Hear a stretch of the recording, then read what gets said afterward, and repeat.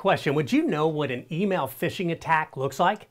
I'm Kurt the Cyber Guy. Follow me at cyberguy.com and sign up for my newsletter there. It's always a good idea to be cautious when clicking on links in email, especially if they're from unknown sources.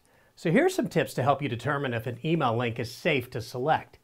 Inspect the link. Carefully hover your mouse over the link to see if the web address shows up. If it looks suspicious, or it's misspelled or unfamiliar, do not click on it.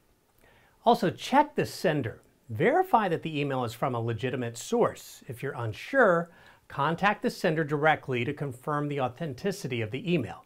Third, before you open any attachment, take a moment to evaluate it. Ask yourself, do I know the sender? Do I trust them? Do I expect them to send me an attachment? If the answer is no to any of these questions, then you should pause before clicking. These attachments may look harmless, but they can actually contain harmful malware that can damage your device or steal your data.